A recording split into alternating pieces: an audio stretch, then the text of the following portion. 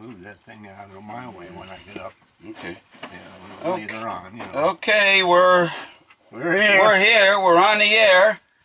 No more layman's comments. We have our professional caps on. Even though I am capless. Welcome everyone to Progressive Discussions. I am your host, James P. Madonna of Megalife 21.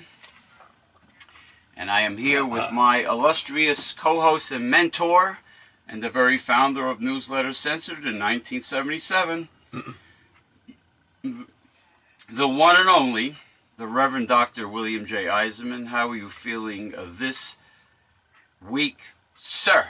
Cold. Last night or yesterday, because of the wind chill factor, you remember the song "The Winds of November Come Early." Edmund Fitzgerald, was that Gordon Lightfoot? Well, they certainly do. And it has been frigid. It has been at night in the 20s. What was it last night? Oh, it was 20-something. It was 20-something. Yeah. Please excuse the meowing in the background. That's the Witch's Familiar, the black and white Felix-looking cat named Steve, who Beelzebub is working through to try to unprofessionalize our show. For some miraculous reason, he doesn't stink to high heavens anymore. Anyway, we're drinking Yuengling Porter. Hey, Porter. Yuengling Porter, Yuengling Brewery, America's oldest brewery, 1829, Pottsville, Pennsylvania. And porter is like stout, except it is made from malted barley as opposed to roasted barley. And there is the beautiful red label, Yuengling Porter. Yuengling Porter, America's oldest brewery. Let me take my first sip. Go fuck yourself. Gold too, man. Well, go fuck yourself. Now Steve is right by me to bust my ball. You see how the Witches Familiars are? They know how to push your buttons. Wants to be on the show. All right. Maybe his flopping tail will end up on the camera in Technicolor. Everything we discuss politically on this show is part of our series, Capitalism in a Conch Shell. There's the conch, soaking that conch energy from the briny deep. Yes, King Neptune, the cat is very annoying, but he's black and white, you know, so I forgive him. You know, black and white cats are popular in the cartoon world. They always have been. Okay. Yeah, I have quite a monologue. I brought the notebook this time because I put it out the night before. Yes, sir. Right. Okay. 7 lucky bells for this week's Progressive Discussions, and we definitely need it. I say that every week. Okay. And here we go. Well, I just want to say congratulations to the nationwide Democrat local victories this past last Tuesday, actually, right? Yeah. Or this past Tuesday. I'm sorry. Yep. Last Tuesday. 1 down and 2 to go. Next November of 2018 is an extremely important election because the many seats in Washington for the House of Representatives and the Senate are up for re-election, because you have some old mummies in there, some old sarcophagus in there that keep on getting re-elected, like, you know, forever. And now, then, when that time comes, it will be an opportunity for Americans to clean out the barn. Because if you clean out the barn, the one gigantic turd that will still be in the barn in Washington, D.C. won't be able to do much if the Democrats take back control of the House and the Senate. But he said he was there to get rid of the swamp. Well, yeah, but he is the swamp. I know, but well, I knew his campaign promises were never going to be kept when he chose that zealot, evangelical, religious freak Mike Pence as his running mate, vice presidential running mate. Mike Pence is like Rick Santorum. He's a Republican that will either enslave or kill off the poor. Plus, he's a religious nut. Or yeah, like Ray Moore. Yeah. You know, the old Ten Commandment guy who's caught fooling around with young chickies. Oh, like when Jimmy Swaggart said, "Lust is bad. Lust is bad." Tears were going down his face. Oh, lust, lust. And meanwhile, he was pulling a looketh over there Republican old trick, distraction. He was talking against the very thing that Jimmy Swaggart was guilty of. Yeah.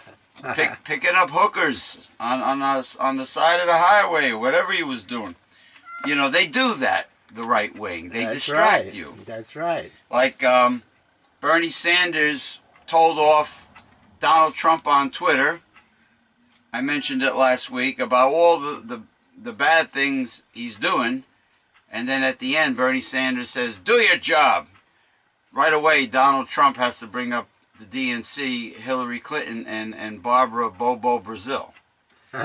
You know, the book, right? Which is a distraction. Okay, that's the DNC. That was the 2016 campaign.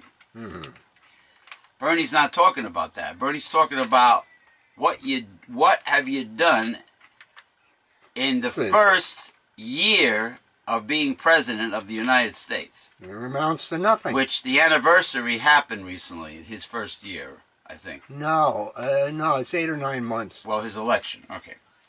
So it's like, yes, congratulations.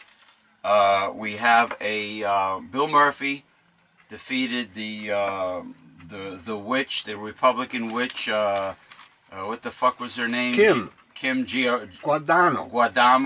Guacamole. Guadamo. Balloon Boys. Buddy. Christie. The big balloon will be floating away very soon. So, congratulations to Phil Murphy, and congratulations to Phil Murphy's first plan of attack, or one of his first plans of attack, is to legalize recreational marijuana, along with medical marijuana, of course, in the state of New Jersey. Smart move. It shows that he's got some progressive blood in him, Phil Murphy. You got to be a progressive to want to legalize recreational marijuana as well as medical marijuana. Now, I hope this marijuana is not going to be the patented, genetically modified Monsanto marijuana, but nevertheless, whatever it is, it's a progressive move on the part of Phil Murphy, and congratulations to your victory. And in New Jersey, hold on, that's the furnace. In New Jersey, the barn in Trenton has been cleaned out. So, you know, even though some friends of mine on my Facebook friends list stated that Phil Murphy, he's got some crazy ideas, but of course they live in red states. You see, there's something about these people. Even if they're highly intelligent, even if they have a lot of common sense, there's something about people who grew up in red states with a sort of an evangelical Protestant religion background, that they seem to be brainwashed, and they seem to not have the ability to take a hard look at their political and religious views and say, you know what, I've been hoodwinked all these years since I was a kid, since I was a child. But they're very smart in all other ways. But there are many people who are easy to brainwash, not progressives who are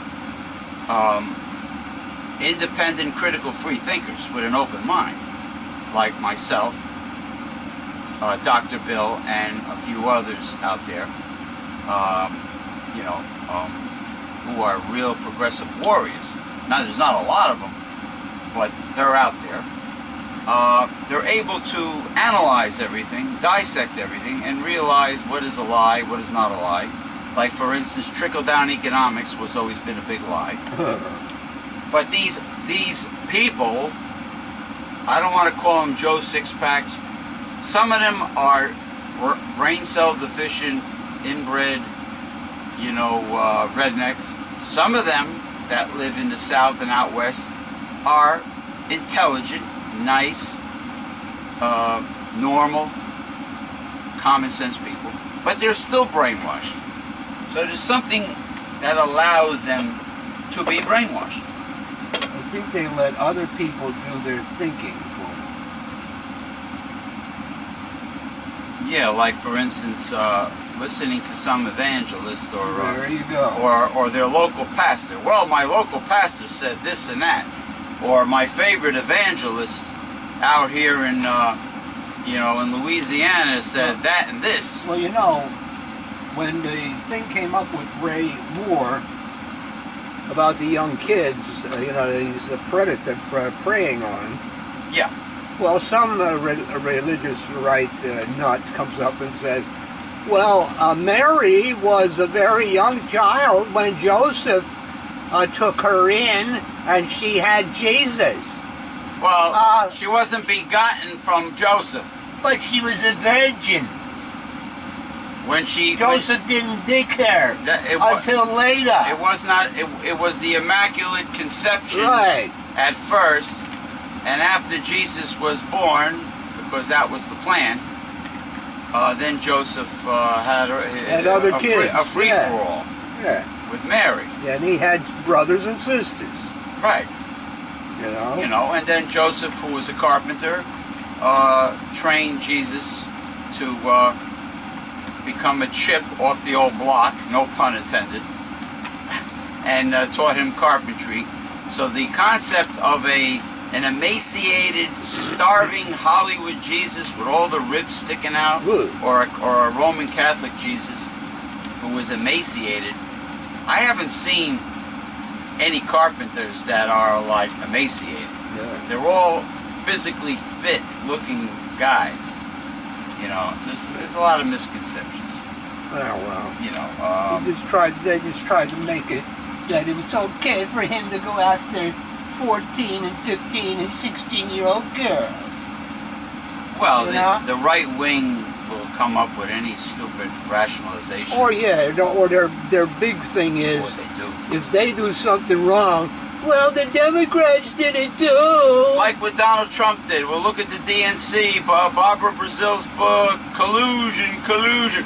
Okay, what does that have to do with, you? In other words, yes, no one should be above the law. Not even the DNC or anybody in it who works for it. No one should be above the law. I would love to see everyone who's guilty be brought to justice, regardless of political party. Okay, I want to do real quick, Chisley's Hall of Shame. Shame on you, the borough or town, for you numbskulls out there, of Garfield, New Jersey. Shame on you, you're in the Chisley's Hall of Shame. A homeowner, a so-called homeowner, was fined $250 without warning which I thought was pretty low, without warning, just for putting his garbage out before 6 p.m. and disobeying this new ordinance. Now, it seems like politics on all levels politicians have become racketeers. Any petty reason to steal from the citizens of the United States seems to be okay, seems to be permissible. I mean, when I said so-called homeowner, are you really a homeowner in the United States? You have to abide by all these frivolous ordinances. You have to get permission to have a yard sale now. You have to get a permit to have a garage sale on your own property. You cannot plant vegetables and herbs in front of your house, only in the back of your house. You cannot have a stockade fence higher than what the town tells you. You cannot collect rainwater on your own property, quote unquote. You cannot have a hen house and raise your own chicken eggs. You cannot do diddly-dick on your own property. So this bullshit, this right-wing flag-waving bullshit of the American dream of owning your own home is nothing but a bunch of hogwash, Dr. Bill. Oh, it's all poppycock, balderdash, whatever you want to call it. You do not really own your own home. Well, because they can tell you what to do. Back in the day when people lived on family-owned farms, that was a different story. But before the Industrial Revolution. I watched a program on cable called American Pickers. Yes. You always bring them up every week. Well, because, you know, you watch these and you... well, they hoodwink lonely widows and widowers. No. They're very fair with their prices. They give them fair prices? Oh, yeah. But what is happening is, you'll see these people in these rural states who own a lot of land. They've accumulated a lot of land. Acreage, yes. In their time. And it may look like a junkyard. One or two of them. You never know what they have. Well, but the point of it is the county now comes after them to clean it up. Oh, that's another ordinance. If your grass is too high, you get a warning on your front door here in Bergen County, New Jersey. Hey, maybe you don't feel like cutting your grass for a couple weeks. It's your house, isn't it? Yeah. Well, there you go. All right. So there these you go. things happen. Yeah. I mean, it's bullshit. Own your own home. You have to get 1,001 permits for everything. You got to abide by all these ordinances, and frivolous ones too. $250. And then for before 6 p.m. Are you serious, Garfield, New Jersey? And then, if they want your house for something, eminent domain, the government they can take it. The government can seize it. That's correct. So, in other words, you really do not own your own home. So you forget about that right-wing flag, Yankee Doodle Dandy flag-waving, American dream bullshit. Yeah. Forget about it. So, Chisler's Hall of Shame. Nancy Pelosi on CNN recently, I listened to the interview. Nancy Pelosi on CNN will not criticize the DNC or Hillary Clinton based on Donna Brazil's new book. Plus, she avoided agreeing with Elizabeth Warren on the 2016 DNC being rigged. Yeah. The Democratic primaries being rigged. She didn't want to comment. This sellout suck-up wants a bipartisan compromise on the new tax code. Nancy Pelosi, you are no progressive warrior. What a suck-up kiss-ass she always was. And I read an article where Nancy Pelosi is suing the hospital that performed a surgery on her husband because her husband has lost interest in sex with her. But the hospital spokesperson says Her husband had cataracts removed. So that means he got a good look at her. Look at her. Yeah. Oh man, hold on. Where's the levity bells? Gotta love it. Oh, thank God the furnace stopped. Yeah, no, this is true. Now the woman is a sellout, suck up corporatist Democrat. There's no doubt about that. No comment. Everything is no comment. No comment. Elizabeth Warren has the gumption and courage to say, yes, I believe the 2016 Democratic primaries were rigged, and she don't want to comment. Nancy Pelosi does not want to comment and agree on Donna Brazile and Elizabeth Warren.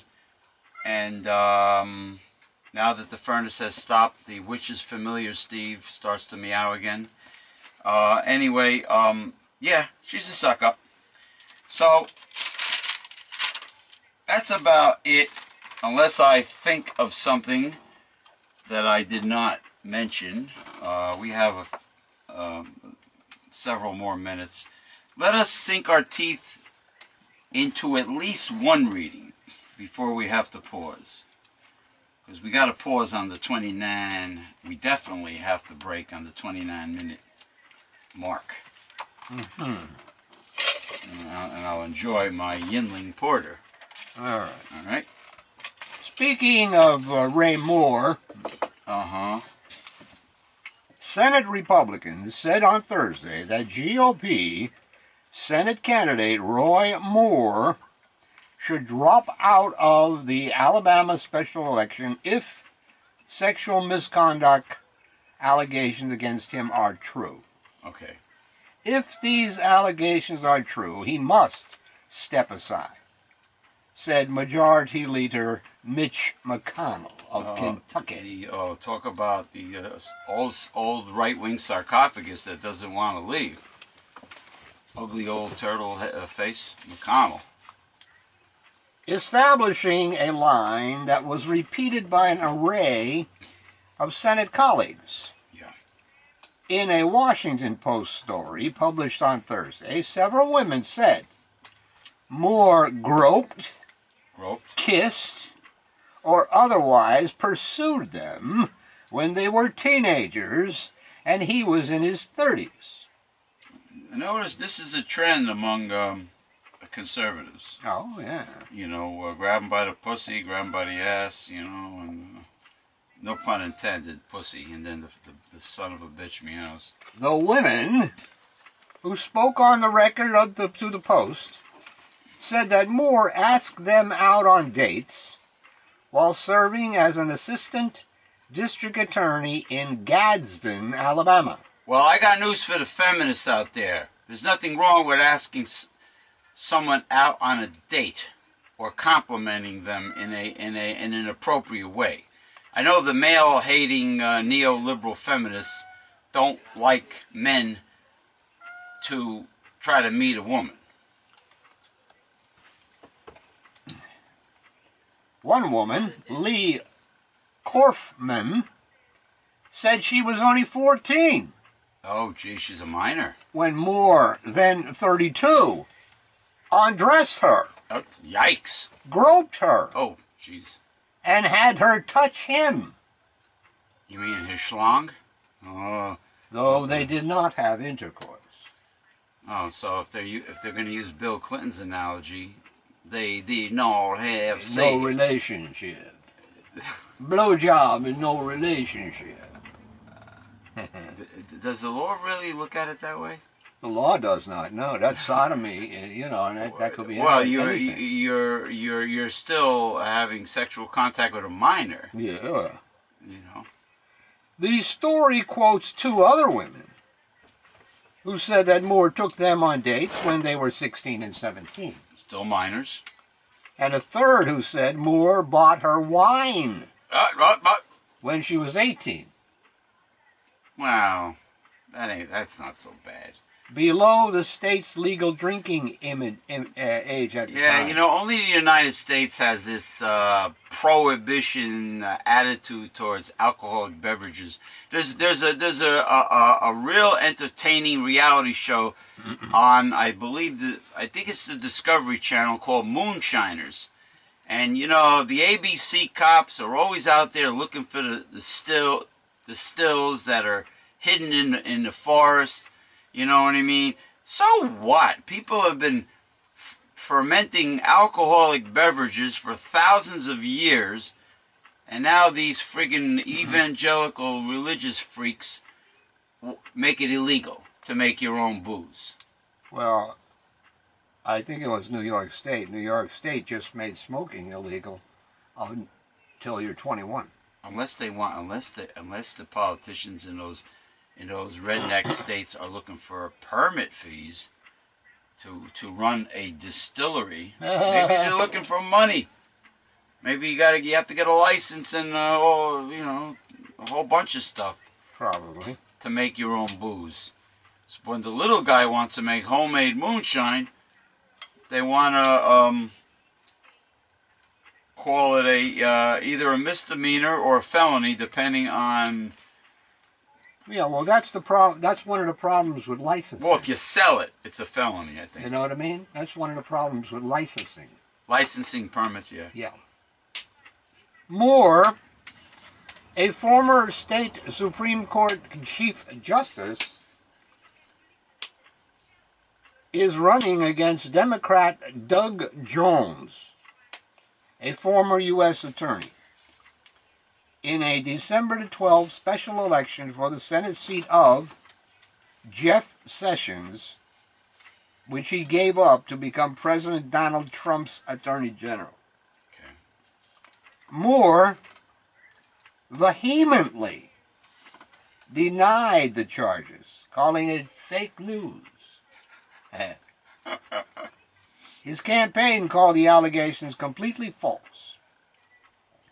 This garbage is the very definition of fake news and intentional defamation. The campaign statement said, Judge Roy Moore has endured the most outlandish attacks on any candidate in the modern political arena. But this story in today's Washington Post, alleging sexual impropriety, takes the cake. The statement noted that Moore has been married to the same woman for 33 years and has 4 children and 5 grandchildren. Moore beat Senator Luther Strange, who was appointed to fill the seat after Sessions' departure, in a Republican primary in September, even though Trump supported Strange. Moore was in Washington last week, where he spoke briefly to Republican senators at their weekly policy lunch in the U.S. Capitol. He has railed publicly against Republican leaders, including McConnell, and McConnell had endorsed Strange in the Republican primary. Several senators, including Richard Shelby, the senior senator from Alabama, said last week they supported Moore's bid. But the tone changed on Thursday afternoon. If these allegations are true, there is no place for Roy Moore in the United States Senate. Shelby said. Strange did not respond to questions from reporters on Thursday. The allegations against Alabama Senate candidate Roy Moore are deeply troubling. Colorado Senator Cory Gardner, chairman of the National Republican Senatorial Committee, said, if these allegations are found to be true, Roy Moore must drop out of the Alabama Special Senate election. Yeah, we got to pause. It was very troubling. Just stare at where you left off.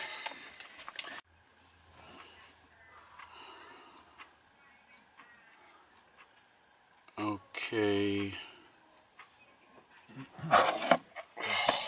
Okay, I continue where you left off. Now? Yeah, no, yeah, hold on. Continue where you left off. It was troubling.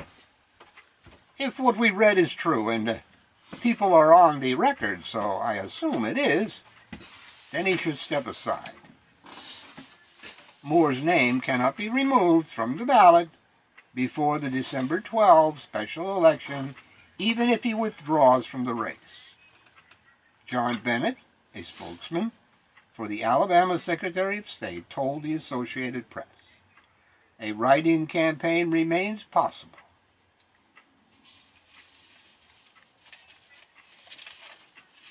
Okay, that ends that article on Mr. Moore. My physical attraction to my boyfriend has significantly diminished due to his baldness. How bald was he when they met? I know this may seem shallow, but I have lost all interest in intimate contact with him. His head on my shoulder, it literally makes my stomach lurch. Well, was he balding when they started dating? Number one. Number two, maybe he should visit that hair club for men. Oh, that looks beautiful on TV. Remember when George Costanza got a wig and Elaine on Seinfeld, and Elaine Bennis had a problem with it? Well, he got all cocky and everything. Anyway. Our romance began 20 years ago. Oh, so he probably had a full head of hair. When he still had hair. It fell out 2 years ago. Oh, really? Maybe he should see a good dermatologist and, you know, get his hormones checked or something, you know? I still have feelings for him, but I don't know how to get past this. I have tried turning out the lights and even imagining I'm with somebody else. Oh, jeez, it's gotten that bad, huh? I'm sure other women feel the same way I do. He tries to conceal his baldness by doing the flip over. What about these guys who were sex symbols, celebrity sex symbols, who shaved their head and had like a little beard going? All right, and women loved them. Let me correct myself. They were rich celebrities. Need I say more? But I am so turned off. Okay. Can you give me some advice? I haven't said anything because I don't want to offend him. Which you will. I am upset and discouraged and no longer look forward to seeing him because of this. Oh, she's very shallow. She's really overdoing it. It wouldn't be an awful reason to leave him, yet I can't stand looking at his head. Okay. She can't stand looking at his head. Answer. The wig. Ask yourself whether you are turned off by your boyfriend's baldness or whether it's his attempt to hide it with the unconvincing comb-over. If it's the latter, Comb-over. the solution might be for him to go the way of Dwayne, The Rock Johnson, or Vin Diesel, Was it? and shave his head. Shave your head, grow a goatee, and let it end there. However, if you truly can't handle the fact that his locks have flown, then do him and yourself a favor and turn him loose so he can find a lady who appreciates him for what's going on under his scalp rather than over it. Yeah, I mean, Yul Brynner, Telly Savalas, that guy that played with Robert Urich, Hawk, tall black guy. That was Spencer for Hire. Yeah, Hawk also played in Space, Star Trek, Space. Oh, he did? Yeah. What the hell was the name of that title? Oh, there's a new Star Trek series, by the way. Yeah, I know, Discovery. I haven't seen it yet. Wait a minute.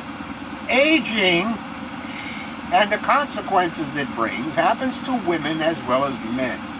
Keep that in mind as you consider jumping back into the dating pool. Some women lose hair, you know. Usually an overabundance of testosterone above and beyond the norm will cause hair on the head to fall out. But then again, the body hair will come out stronger, you know. Whereas estrogen has a lot to do with the hair on your head. Homeopathic silicea by my favorite company, Highlands Homeopathics, is very good for hair growth and nail growth. Yeah. Usually what's good for the hair is good for the nails. I mean, for women. For men too, but I'm saying women care about strong, thick nails and lustrous, thick hair. But it works on men too, silicea. I knew I had where I used to work many years ago, an assistant manager, a black guy, was trying to grow an afro, and it wouldn't grow. What? For months and months and months, it just went so far, and that's it. Not even to the point of an afro. He started taking the Highlands Homeopathic silicea, and lo and behold, it started growing like weeds. So it works on a man, and silicea is made from silicon, horsetail herb. Horsetail herb is the common source. I think horsetail is one of the herbs used for there's another illness. Bladder. Yeah. I had bladder problems, like you know, nervous bladder, stuff like that. Yeah. Not urinary tract infections, but you mean people who have an incontinence problem? That is not infection related. Yeah. Incontinence. That's when you go from North America to South America. Incontinent. No, I'm kidding. Man, this fucking furnace has been kicking on a lot lately. Hey, it's only 30-something out there. Oh, is that what it is? Yeah. That's why it's kicking on? Yeah. All right, we got time. After casting his last ballot as governor in Mendham Township on Tuesday, Governor Christie engaged in a testy exchange with a voter. Good. Well, maybe one last testy exchange for Krispy Kreme Crisco Christie. Over what she said was his failure to merge the township with the neighboring Mendham borough. Oh, that's trivial.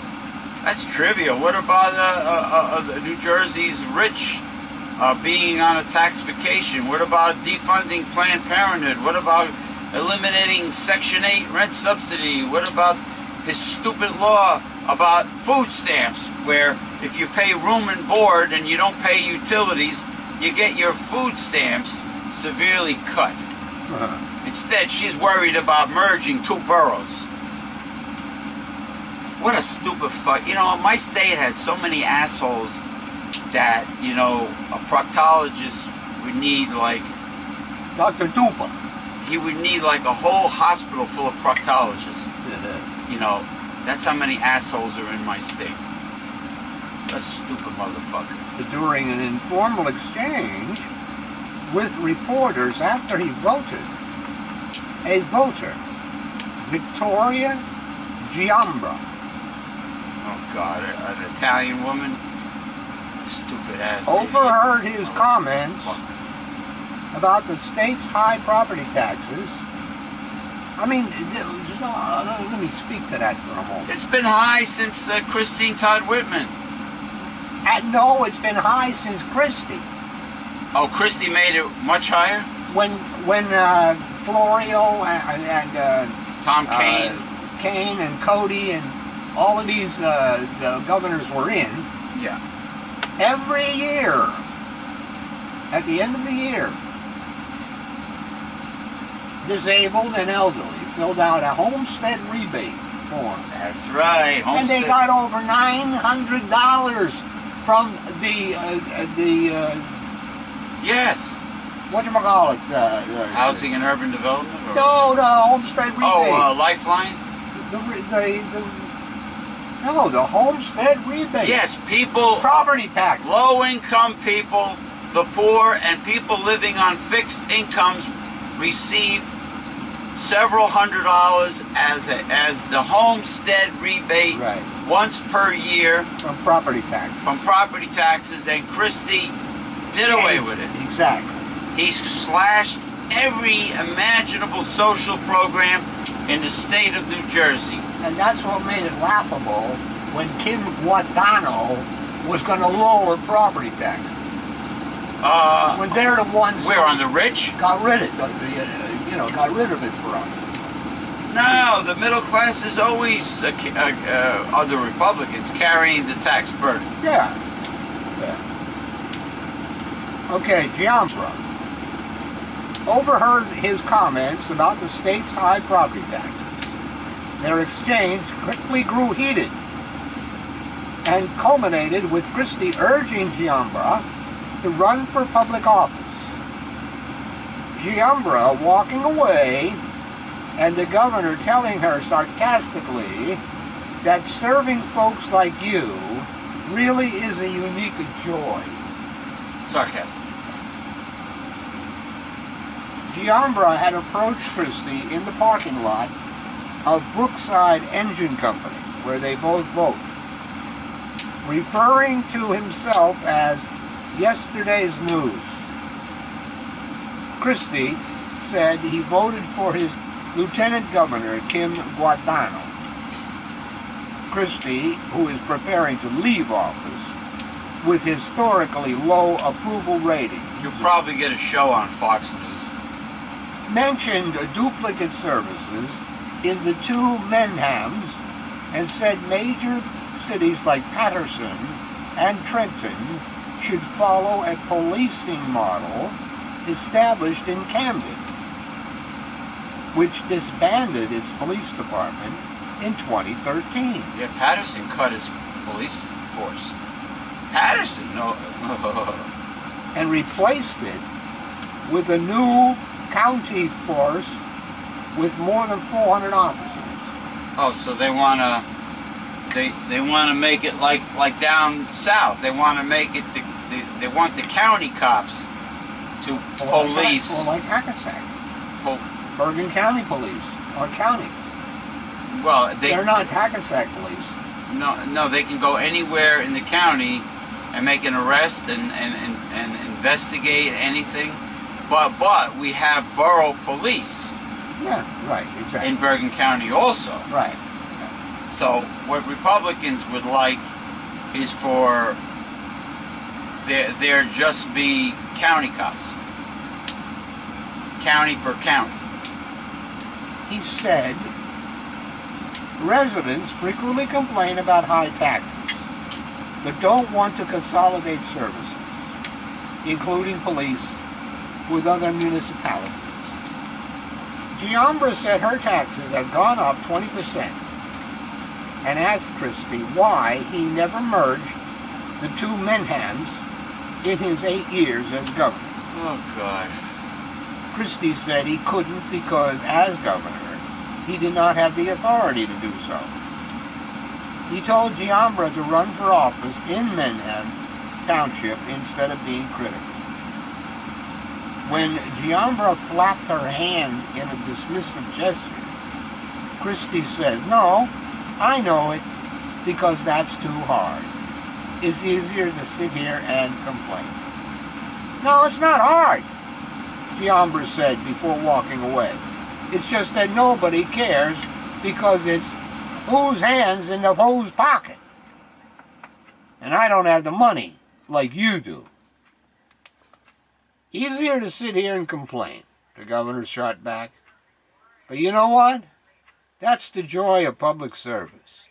It's serving folks like you. That really is such a unique joy. It really is.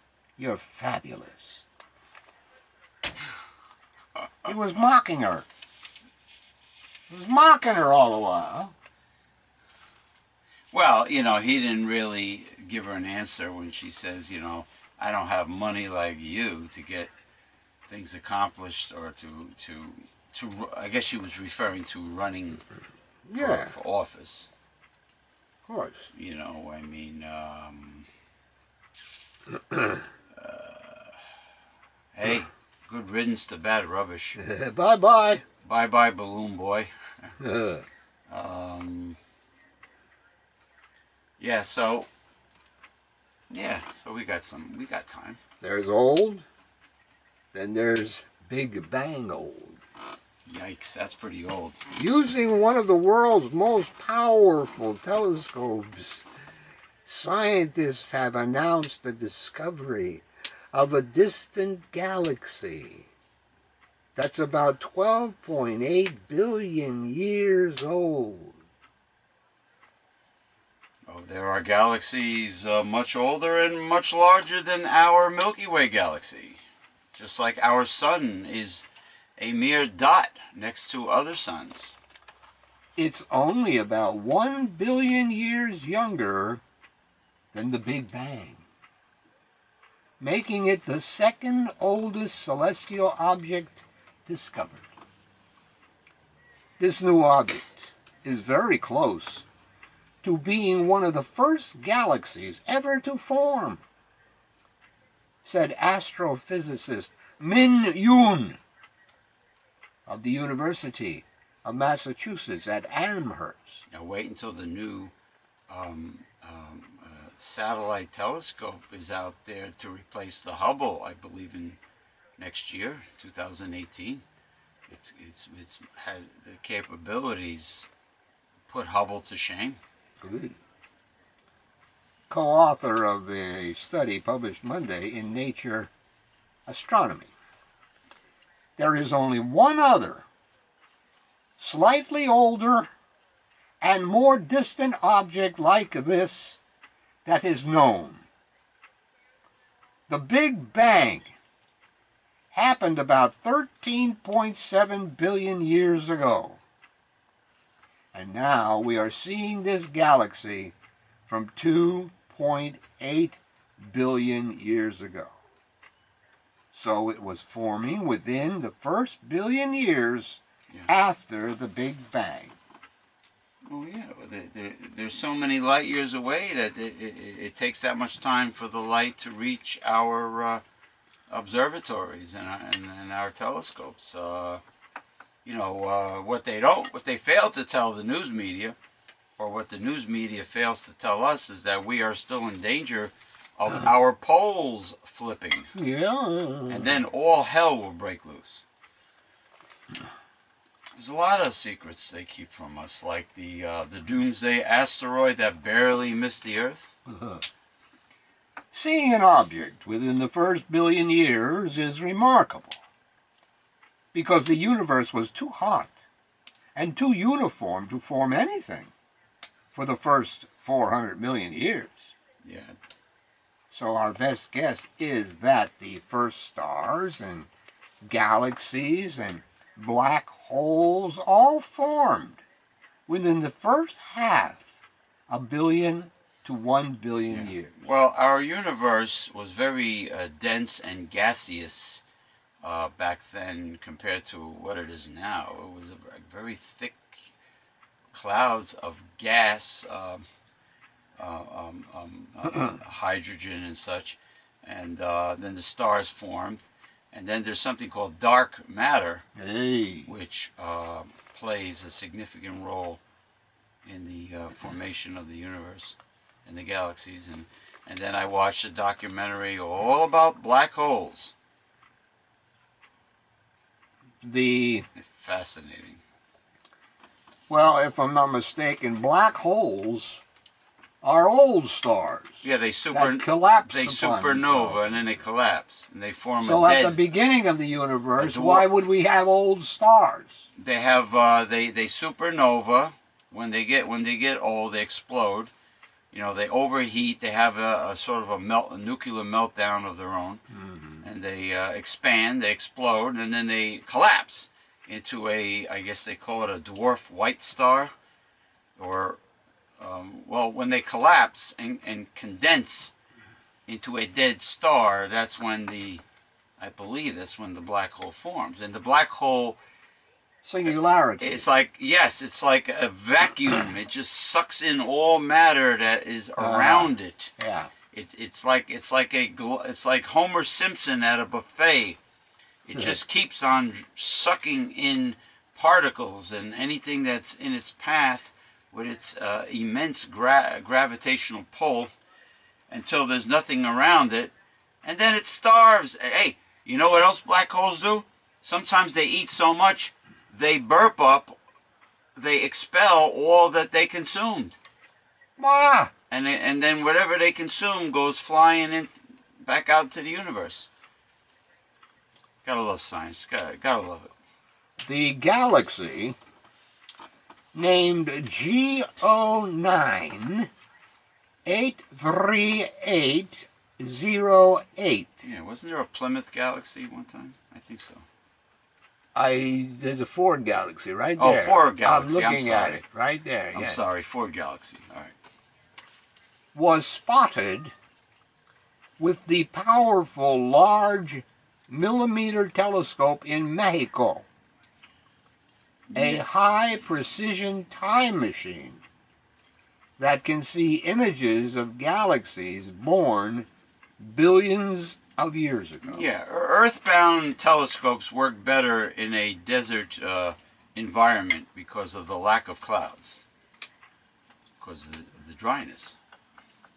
The telescope, operated jointly by UMass and Mexico's National Institute of Astrophysics, Optics, and Electronics, provides insight into the birth and evolution of the universe.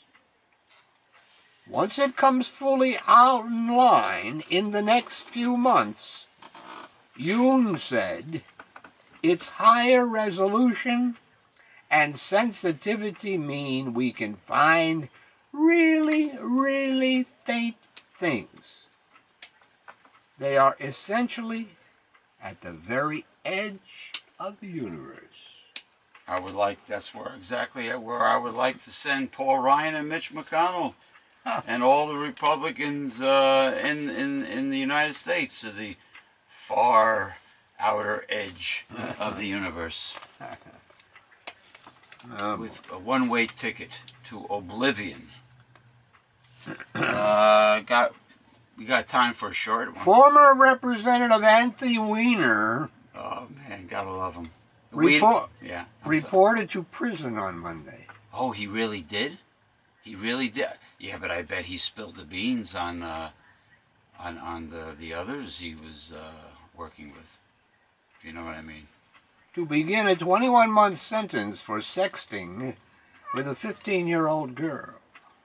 Oh, that they arrest a politician for, but not rigging primaries. Weiner is being held at the Federal Medical Center, Devons in Massachusetts. Medical center. So if you're too horny, you're a sex addict? Is that what they're calling him? A sex addict? That is correct. Okay. The facility in Ayer, about 40 miles west of Boston, has over 1,000 inmates at the medical center. Inmates. And over 100 more at an adjacent minimum security satellite camp. Weiner was sentenced in September by a judge who said the crime resulted from a very strong compulsion. At the time, a tearful Weiner said he was undergoing therapy. A tearful Weiner. And had been a very sick man for a very long time. A very sick man? Well, he's pleading for lenience, I guess. He's very sick. I wouldn't call that. A very sick man would be like a serial killer. Oh, boy. Amid a sexting controversy involving women, the New York Democrat resigned his U.S. House seat in 2011. Yeah, meanwhile, Charlie Rangel got away with what he did. Only to have new allegations doom his 2013 run for mayor.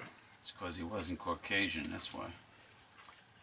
Last year, a criminal probe into his sexting with a high school student intruded into Democrat Hillary Clinton's bid for the White House. Then FBI Director James Comey announced in late October 2016 that he was reopening the probe of Clinton's use of a private computer after emails between Clinton and Weiner's wife, Uma Abedin, formerly Clinton's closest aide, were found on Weiner's computer. 2 days before Election Day, the FBI declared there was nothing new in the email. Yeah, Comey was a wimp. Abedin and Weiner are in divorce proceedings. Yeah, including the one woman hired by Barack Obama that had to replace. What was that? The black woman. The one that had the private powwow with Bill Clinton on the plane. Oh, the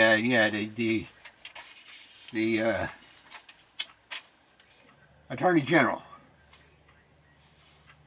Yeah, the Attorney General, right. Yeah, she's another one that wimped out, that capitulated on any investigation. Okay, we got to break. We have to break. We have to break. Well, okay. But we'll be back in a flash, though. And that's a threat. Okay? We'll be back in a freaking flash, brother. I guarantee.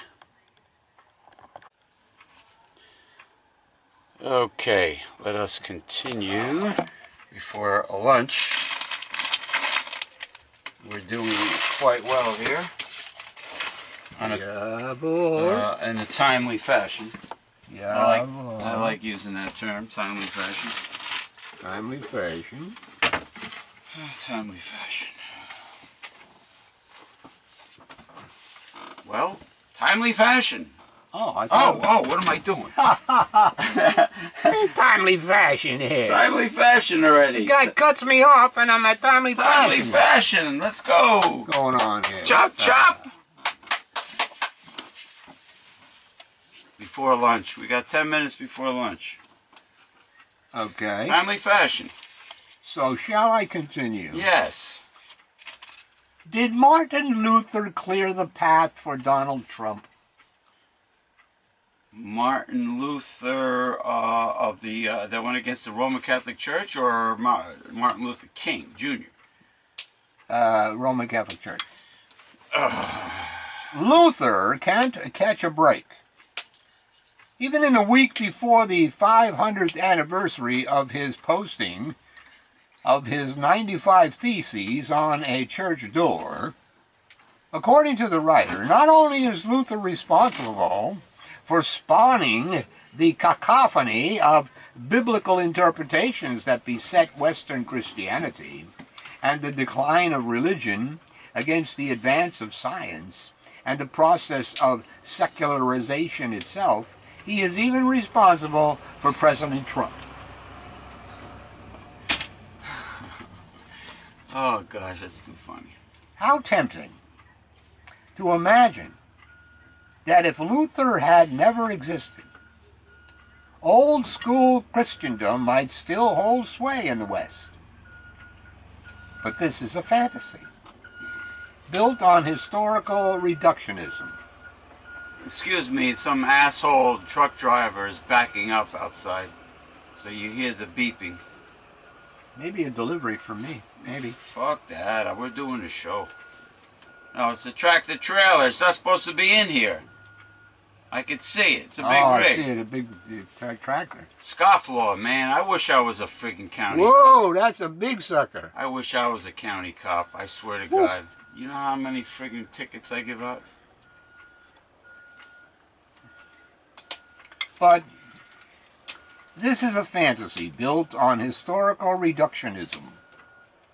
There were other social, political, and economic forces at work, even before Luther came on the scene, that were laying the foundation for those changes. Luther was just one voice that became iconic of the era. As a Lutheran, who values Luther's contribution to Christianity and rejects such things as his anti-Semitism, I say, put him in proper historical context. Don't make one man responsible for things that many people bear responsibility for. The same goes for President Trump.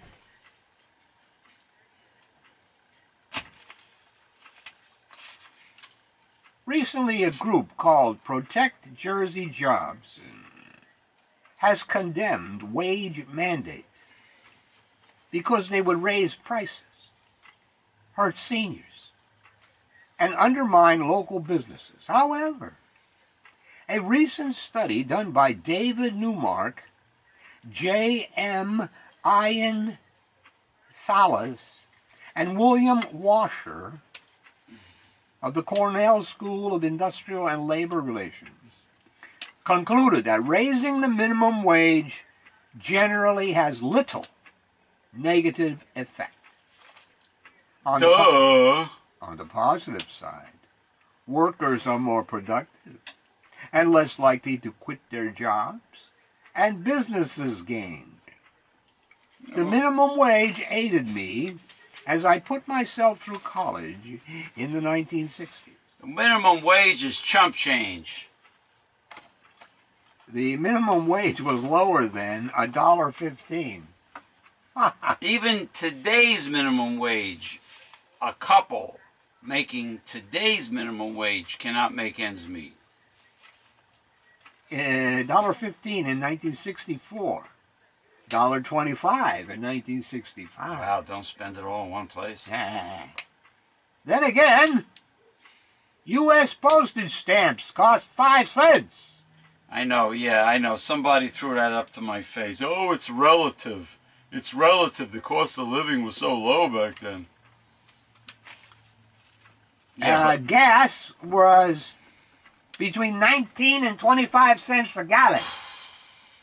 And guess what? The top 2% were not on a tax vacation back then. Well, true. And a new Ford cost $2,300. And not only that, my grandfather used to be able to drive up to the Mahwah, New Jersey Ford assembly plant and purchase a new Ford right from Ford itself, without going through some bullshit, lying, blood-sucking, parasitic middleman new car dealer with the most annoying commercials next to Jared and next to fine jewelry. You know, the most annoying, obnoxious commercials of all. Rutgers charged $1,300 tuition for a year. Yeah. Today, stamps are 49 cents. Gas, $2.45 a gallon. And a new Ford cost about $23,000. Wow. Rutgers charges about $13,000 for tuition. These figures reflect a general pattern showing that prices have risen about 10 times between '64 and 2017. As such, the minimum wage should be between $11.50 and $12.50 an hour. Fuck you. Should be $15 an hour. No, not a penny less. Not the 8.38 going to 8.44 that New Jersey requires. Let me guess. This is a New Jersey politician or right-wing academic individual. It's an individual. That's all. Yeah, a right-wing piece of shit. This difference is the amount of money students and part-time workers lose as they try to pay their bills. I got an itch in the middle of my forehead, buddy. $11 to $12 an hour. The difference is the loss of the economy as people have less to spend. This difference is a less vibrant economy for everyone. It is time to bring the minimum wage at least up to comparable standards. Well, $12 an hour is not a living wage yet. Unless the cost of living decides to go down, which I doubt. Well, you know, it never goes down. No, well, what we need is we need democratic socialism that Northern Europe has. That's what we need. And what I forgot to say during the monologue was that I also, aside from the Nancy Pelosi interview on CNN, Anderson Cooper also interviewed Bernie Sanders, Senator Bernie Sanders, and Senator Bernie Sanders still wants to rebuild the Democratic Party as opposed to forming a new Democratic Socialist People's Third Party. He's still obsessed with saving and reforming the Democratic Party and keeping the two-party system. And he could, because he says if he runs in 2020, he will run again as a Democrat and not as an independent. Big mistake, Bernie. If you think the DNC will become this honest, progressive party of integrity. Yeah. The writer sees fit to blame liberal values, including the increasing tolerance toward homosexuality and promiscuity. There we go. He's a zealot evangelical. For the sexual harassment of female entertainment personalities. Well, they want to blame.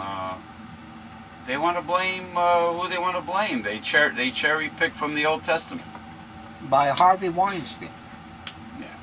The writer does not seem to realize that the victimization of women in this way is probably more a product of conservative thinking. There's a pattern with conservatives. Many conservative men, with their macho mentality... When you hear that sound, all right, continue. With their macho mentality, are conditioned to think of women as inferior to men. Well, like extremist Islam. The women are second, perhaps even third to the family pet. Yeah, the camel's probably more important. The camel's more important than the wife. There you go. And as sexual objects. Yes, that's true. That is a pattern. Well, look at Fox News. With all the executives at Fox News. In their minds, homosexuality, consensual sex between two consenting adults is worse than harassment.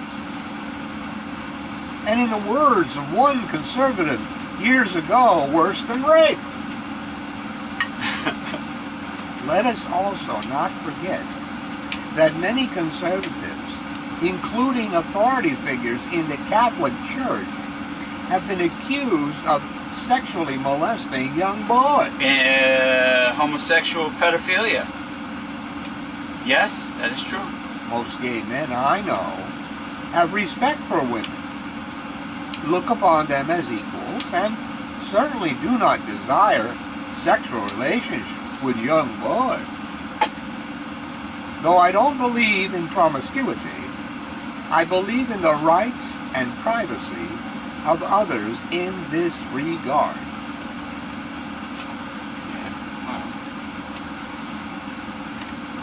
Look how long women had to wait to, and they're still fighting for equal rights. Look how long blacks had to wait before they received civil rights in the early 1960s. You know, I mean, they were still the brunt of despicable, horrible racism even after the Civil War. You know, it continues. The battle continues, the struggle continues, and the enemy continues to be the same. Yeah. The conservative, right-wing, zealot, Republican, or the Dixiecrat turned Republican. We're going to break for lunch now. You're going to see how to defeat a conservative, Bible verses. Simply hit the pause button, read and learn, followed by promo. Okay? And we'll be back for the balance of this week's progressive discussions. And we have an interesting one online. Ready to roll. Oh, you mean not online as the computer? You mean no, on this line? Right, right. I heard this gentleman pissed some people off recently. Oh, yeah. This CEO of Papa John's. Well, you know, he did that the thing with his workers. Oh, yeah. Money, you know? Oh yeah. No, he's a bastard. What's his name? Schichter? Schichter? All right, let's go to lunch. I hate his guts.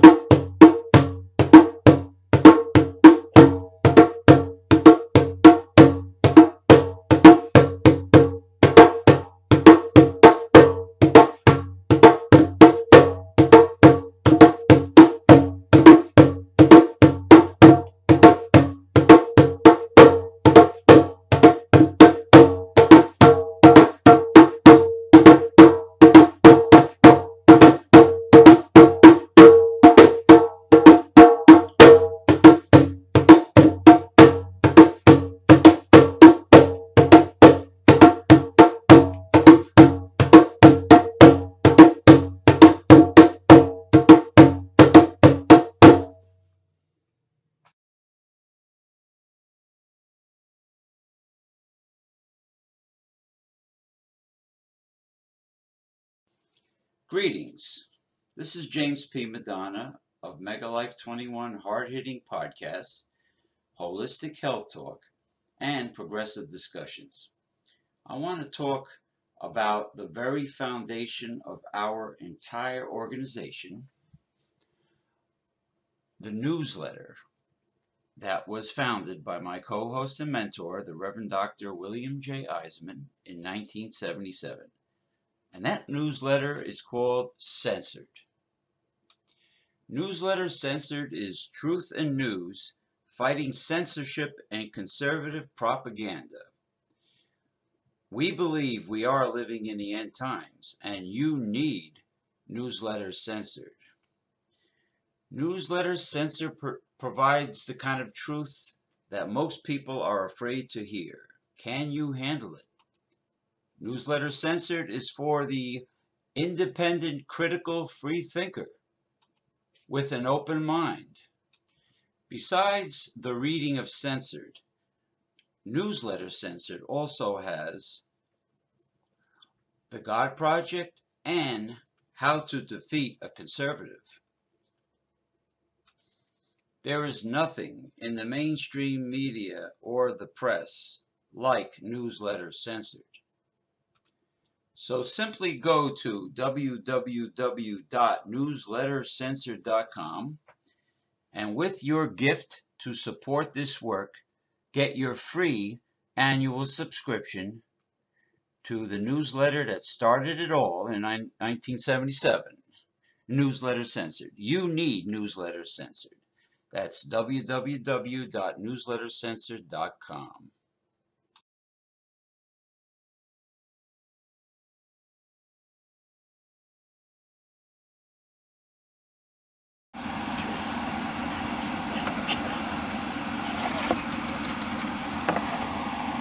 Okay, we're back from lunch.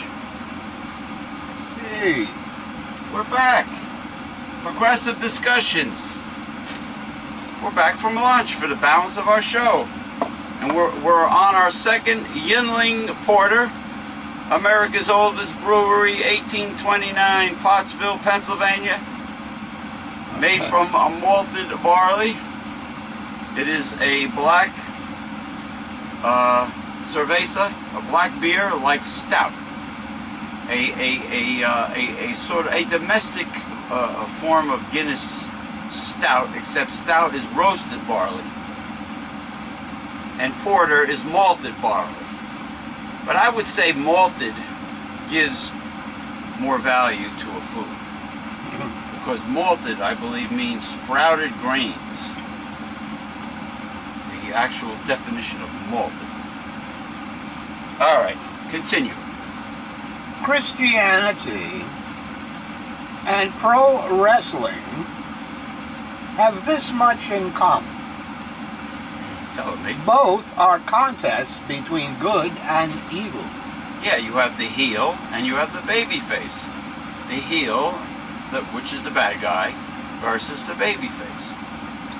In Christianity, it's angel versus devil. Well, demons have ranks, just like good angels do. You know, the demons, and then you hear the term devil is actually higher than a demon. In the WWE, it's babyface versus heel. Well, because I know the industry. That's why I knew it. And back in the 1980s and 90s, one of the great heels was the $1 million man, Ted DiBiase.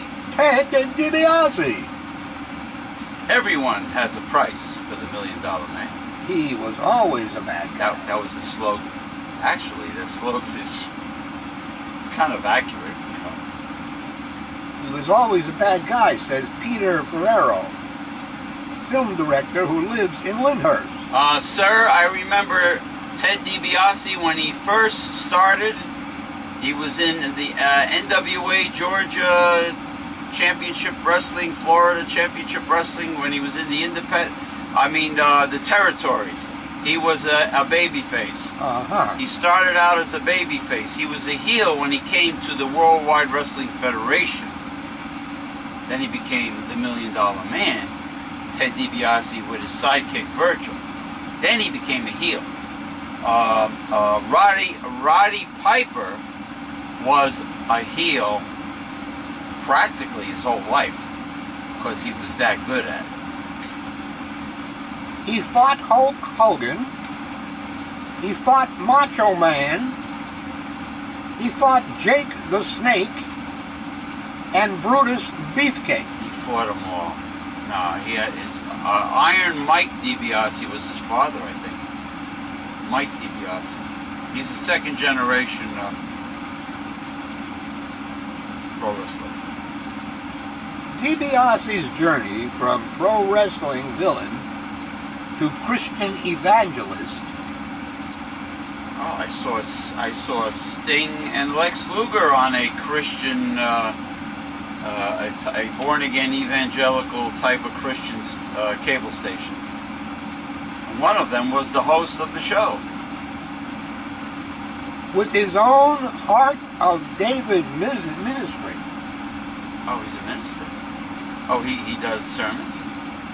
Is really? Chronicled in Ferrero's new documentary film, The Price of Fame. That's a good title. The Price of Fame. You don't have much privacy, really, do you? He's turned into my hero, Ferrero says. He's a kind, compassionate person. He still works really hard and carries himself with character and integrity. He was very well known for his huge smile and that laugh. Everyone has a price for the $1 Million Man. The movie will be shown 7 p.m. Tuesday in 650 movie theaters nationwide. Which movie is this? Including several in North Jersey. The Price of Fame. He directed it, or produced it rather? No, Ted he's DiBiase? starring in it. Oh, he's starring in The Price of Fame. Ferrero is making the movie. Oh. As a Fathom event, these are the same people who bring opera broadcasts, old movies, sports events to your local multiplex.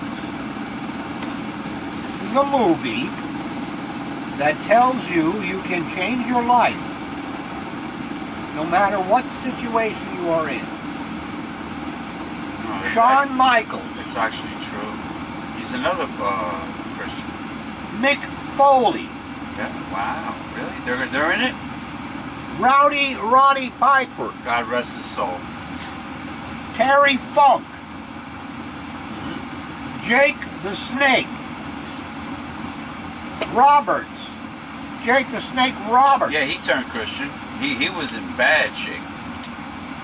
Lex Luthor. Another guy who was really hit rock bottom too. Hacksaw Jim Duggan. Glen Falls, New York. His father was the sheriff of Glen Falls, New York. Right next to Lake George, New York. And Harley Race are among the Golden Age wrestlers who appear with DiBiase in the 90-minute documentary. Now, in those days, when you had the territories, they used to drive to their events, and they used to buddy up and carpool for those, that got along with each other. The documentary was made over 7 years for about $70,000. Oh, low budget film. Now, Ted DiBiase, he's the primary star in this movie? Okay. Another key figure in the film is the wrestler's son, Ted DiBiase Jr.,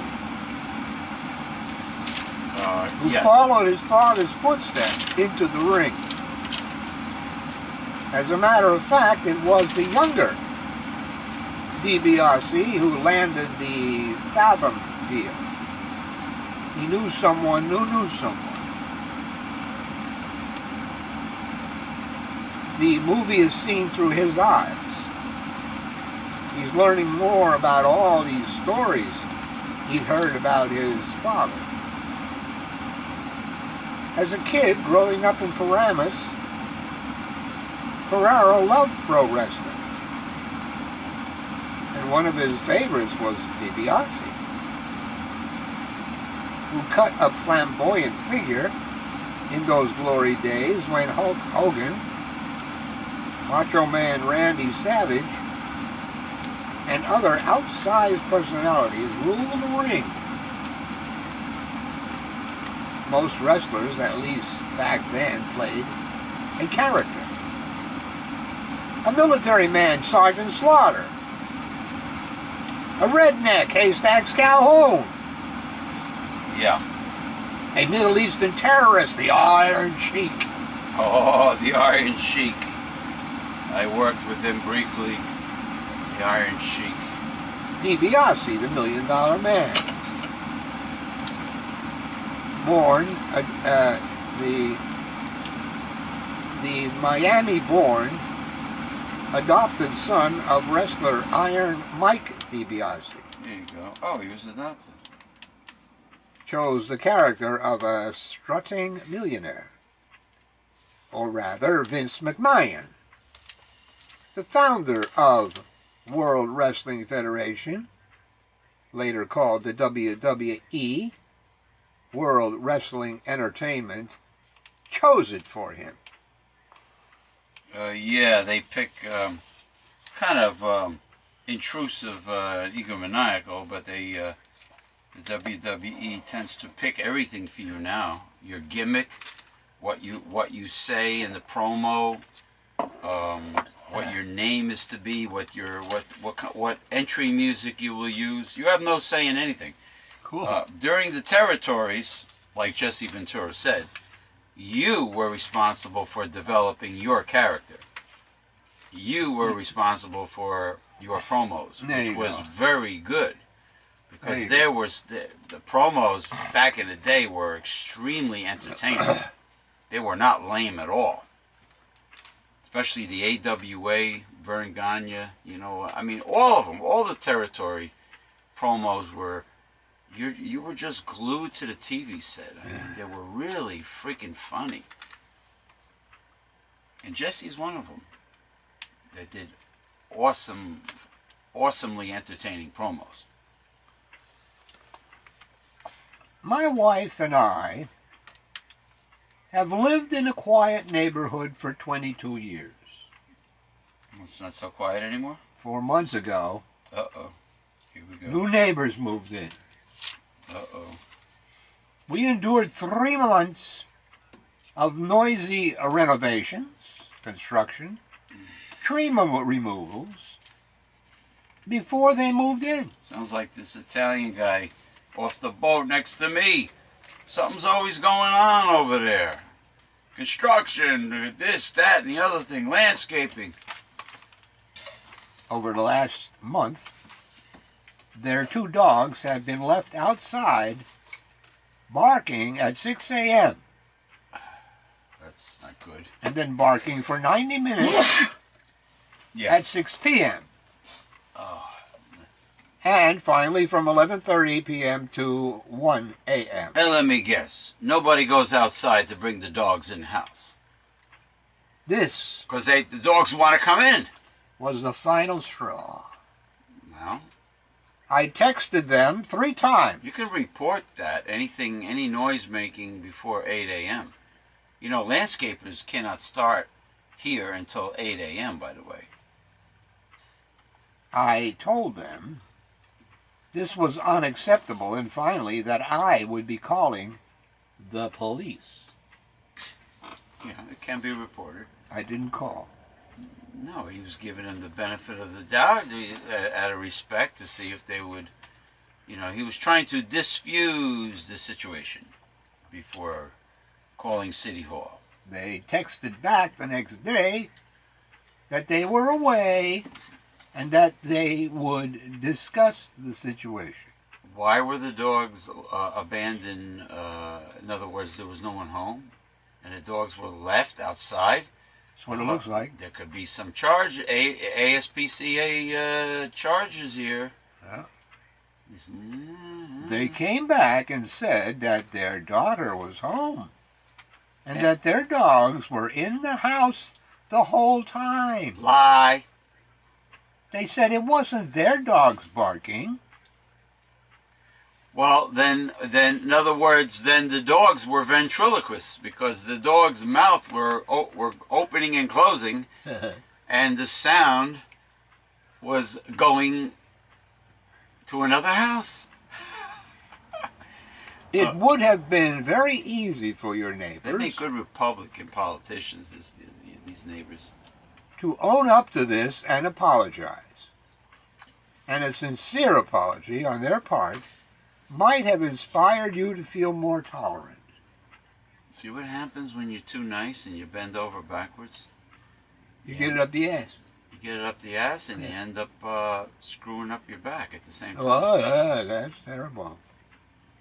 Look up the noise statute in your area. Great idea. There will likely be a special mention of barking dogs. This is a very common noise complaint. Yeah, dogs that won't shut the hell up. Just like Steve the cat before, who happens to be sleeping, thank God.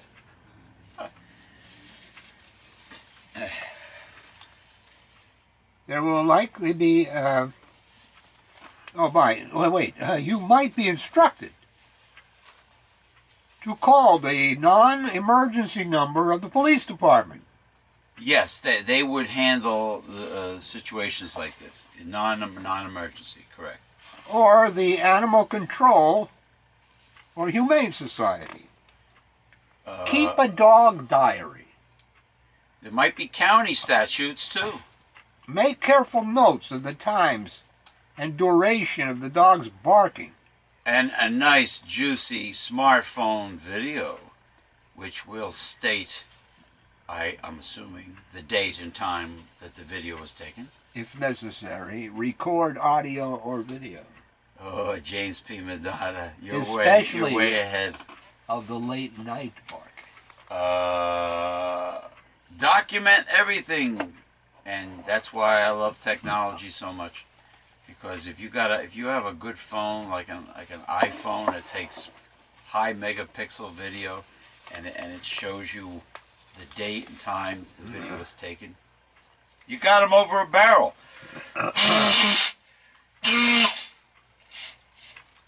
I am pregnant. Because of this, my father-in-law has started to dote on me, especially with food. He says cooking is his passion, but he's a horrible cook. Oh, tell him your food sucks. Every time he shows up, he brings something he spent hours making, and I feel obligated to eat. No, not if it sucks. My husband stepped in briefly when his father kept making me spinach quiche. Why don't these in-laws mind their own damn business? After one slice, I got sick. My FIL... Not a very macho food, is it, quiche? Or is it quiche? kept bringing me more quiche over until my husband told him it was one of my trigger foods for a nausea. Cut the quiche, man. Cut the quiche. The thing is, all of his cooking triggers my nausea. Why doesn't he just stay home and eat his crappy food by himself? How can I get my father-in-law to back off? You tell him your food sucks. Honesty's the best therapy. It's like taking a big dump in the bathroom. It was bad enough eating his food before I was pregnant, but I can no longer stand it. It's a waste of time and a waste of food. Is there a mother-in-law in this picture, or does she croak? So it's only him? I mean, isn't there like a mother-in-law that says, I'm sorry, you know, tell your husband to stop bringing his shit food? You know, man? It's time for you to speak up for yourself. Tell your father-in-law you appreciate his trying to nurture you, but that in your present condition you cannot eat any of it because of the violent nausea it brings on. Oh my God. Many women share your problem during pregnancy, by the way. When the baby arrives, tell him you will remain on a restricted diet as long as you are nursing. Surely you are aware that women have been known to nurse their little ones for years. Why? The baby only needs colostrum, which is the first week it's born. Colostrum is really the primary reason for breastfeeding. Once your child is ready to enter preschool, if your father-in-law is still trying to bring food over, Tell him thank you, but please stop cooking for you, because your palate and his are just too different. Tell him you're making my breast milk taste very horrible to the child. You're tainting my breast milk. Nice. Nice. Yeah. Well, supposedly any mammal can continue producing milk as long as they give him birth, and the breast and the nipple is stimulated. Yeah. From what I understand, so Yeah. a human female can produce milk indefinitely, I think. Yeah. Do flat-chested women produce the same amount of milk as a big-breasted woman? Depends. Depends. I mean, how much stimulation they get and how much... well, I know there's a lot of fat cells in a breast. How much... the mammary, I mean. How much, proper building blocks you need to make milk. New York City, Trump's hometown. Yeah, unfortunately. Just experienced its worst terror attack since 9/11, with 8 people murdered. Oh gosh, yeah. Near the new World Trade Center too. His first tweet was to blame Democrats. Well, Republicans have a very wicked, greedy agenda, so they always use everything to blame the opposition. These poor souls were tourists, most of them too. I would think he would have expressed his condolences to the families of those killed and injured. Yeah, instead of making it political, making it petty political. He did the same thing after the Las Vegas mass murders, the largest in U.S. history. There have been several memorial services to the people killed in Las Vegas. As far as I know, he did not attend any one of them. He does not talk or tweet about it anymore, and seems it's all a distant memory to him. Yeah. Looking back at the mass murders of Sandy Hook and Oklahoma City, Presidents Obama and Bush and Clinton showed deep feelings of empathy and sadness for the families of the victims. But not the rich, spoiled, coddled Emperor Trump. And personally reach out to them, attending memorial services, embracing family members, and shedding tears with them. Trump seems to lack this emotion, which is disturbing since he is in a position to put U.S. troops in harm's way and protect Americans here at home. Rather sociopathic behavior.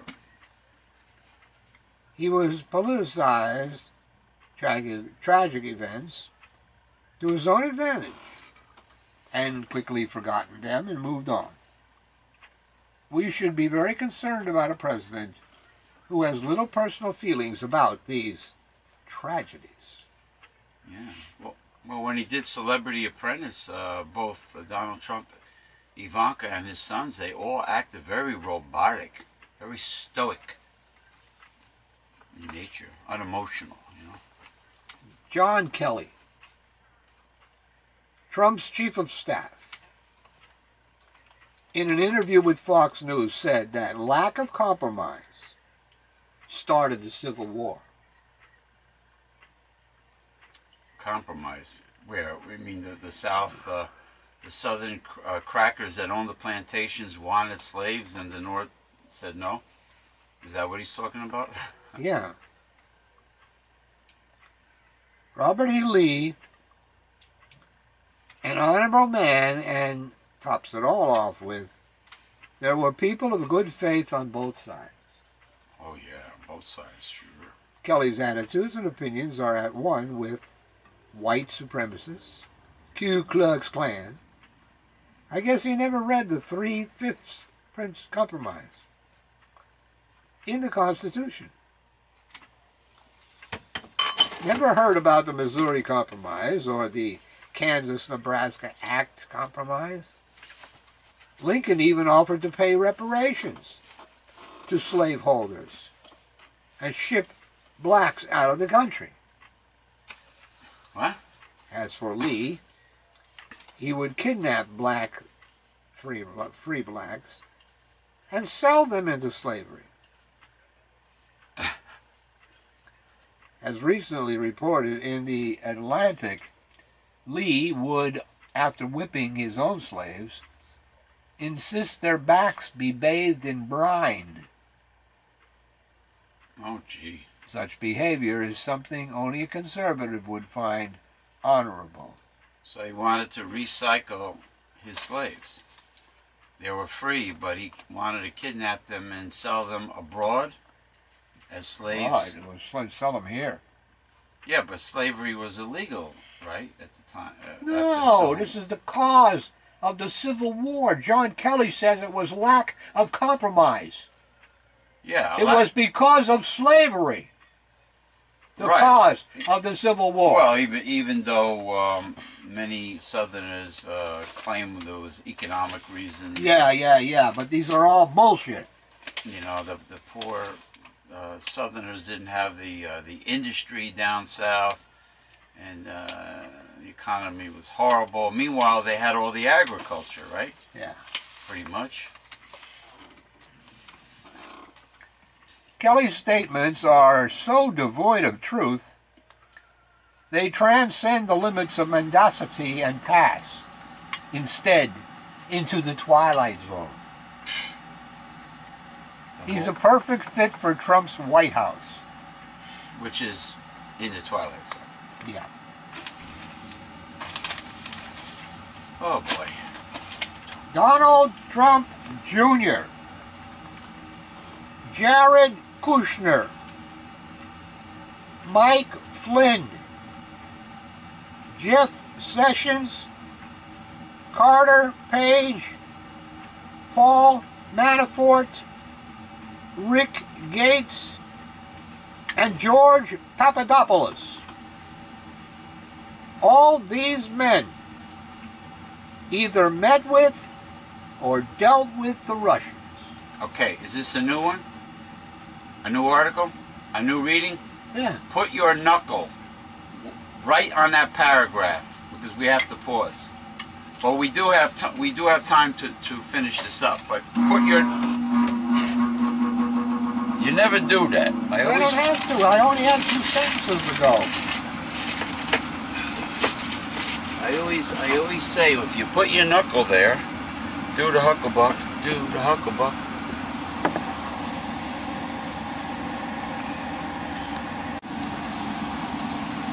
Okay. Continue. Our intelligence agencies say that the Russians interfered with our 2016 presidential election. Either President Trump is so out of it that he didn't know what these men who surrounded him were up to, or he was in on it. If the president was aware of any Russian interference and allowed it to happen, can we call it treason? Well, and another question is, will anyone in high power or wealth be held accountable ever? Would anyone in high power or wealth be brought to justice, or is this just simply news? We don't know. No one has been brought to justice from the 2016 election year. Yeah. Or this year. We hear the word impeachment being used every now and then. Yeah. Every now and then, but I don't see the gears in motion. No. For any of this. No. No. No. Yeah. So anyway. A huge mysterious hole has been spotted in sea ice near Antarctica. Yeah, there has been many mysterious things happening down there. The hole, detected about a month ago, is roughly 30,000 square miles, or the size of Maine. Holy shit. No pun intended. Holy shit. Size of Maine? It's the largest hole spotted in the Weddell Sea since the 1970s. Don't forget, Antarctica is a continent. There's land under that ice. In the depths of winter, for more than a month, we've had this area of open water. This is the second year in a row that scientists have seen such a huge hole in Antarctica's sea ice, though this one is bigger than the one last year. The phenomenon is called polynya, which is an area of persistent open water where one would expect to find solid sea ice. The hole was detected using a robotic float that's capable of operating underneath sea ice. In September, one of these floats surfaced inside the polynya, providing unique data on its existence. Moore worked with members of the Southern Ocean Carbon and Climate Observations and Modeling Project to investigate polynyas and their climate impacts. It is just remarkable that this polynya went away for 40 years and then came back. Without the insulating effect of sea ice cover, a polynya allows the atmosphere and ocean to exchange heat, momentum, and moisture, leading to significant effects on the climate. The research has not yet appeared in a peer-reviewed scientific journal, as the satellite images were just taken in September. Scientists are not sure what this polynya will mean for Antarctic's oceans and climate, and whether it is related to climate change, according to National Geographic. Well, there's all sorts of documentaries on Antarctica. Some say pyramids have appeared. Some say that constant extraterrestrial UFO sightings take place, where the UFOs enter a subterranean hole. You know, they go into this giant hole.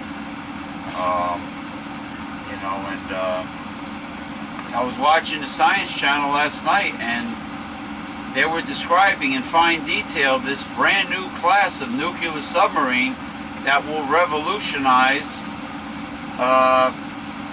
not only submarines but all naval vessels. Why on earth would they provide this amount of detail to the public on the Science Channel? Aren't they afraid of adversaries seeing this? I mean, they really went through this submarine with a fine-tooth comb. You don't reveal. I mean, this is classified information as far as I'm concerned. I mean, you could can talk a little bit about it, but not what they did. Really stupid and foolish, really. But it is revolutionary. But then again, technology, science is improving at a rapid rate. Thank you for joining us for this week's Progressive Discussions. This happens to be part of the Thanksgiving Day 2017 countdown. Do not shop on Thanksgiving Day or Black Friday weekend. Woo. Hit greedy, wicked retail corporate America where it hurts the most, and also punish them for forcing people to work on that day, especially Thanksgiving Day. Instead of having them spend all day with their families, with their loved ones. We'll see you. Bye-bye. You know, I know I said that. I made that statement at the very end of the show. I should have really made the statement at the beginning of the show, but better late than never. All right, say so long to these people. So long, people.